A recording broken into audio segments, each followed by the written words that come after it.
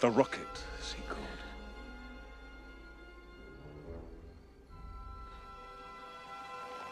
Come on, kid, hand it over so we could all go home.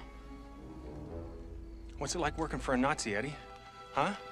He pay you in dollars or Deutschmarks? What's he talking about? Oh, yeah, I got it straight from the feds, Eddie. Nazi spy ring, flying commandos, or works.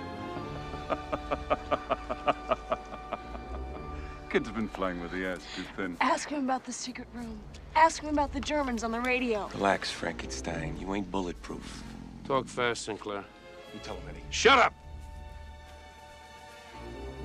Oh, come on, Eddie. I'm paying you well. Does it matter who I work for? It matters to me. I may not make an honest buck, but I'm 100% American. And I don't work for no two-bit Nazi. Let it go.